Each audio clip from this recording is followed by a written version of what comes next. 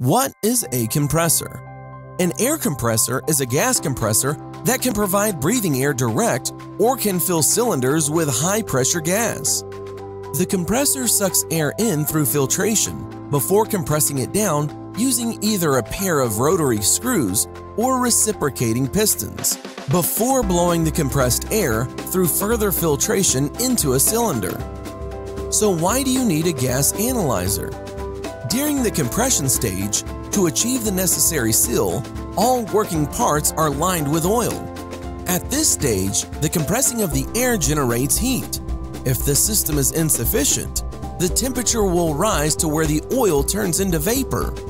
Following this stage, the oil is supposed to be filtered out when the compressed air is blown out, but occasionally, the air becomes contaminated.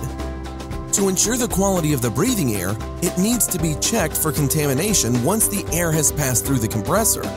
Colorimetric tubes only offer a one-off spot check, whereas a continuous gas analyzer ensures you have contamination-free breathable air 24/7.